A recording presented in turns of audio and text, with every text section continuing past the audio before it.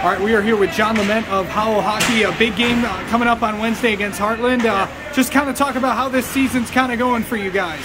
I mean, I feel like it could be a lot better. You know, it's been a rough few last games. We had a couple losses, but you know, we're coming in. We're looking to beat Hartland this year. You know, follow back from last year, and you know, we're looking to win. We got to win the town. What's it going to be like just getting ready for a big rivalry game like this? You know, obviously, you know, you're going to be a little bit scary. You know, you got to be prepared, obviously, heading into a game, especially since Hartland's, you know, one of the, you know, most ranked teams in the state. So, yeah, you got to be prepared as always. And, yeah. What's this game kind of mean? Because it's a rivalry game. You guys aren't far away from each other. You guys probably all grew up together. Yeah. But what's it going to be like?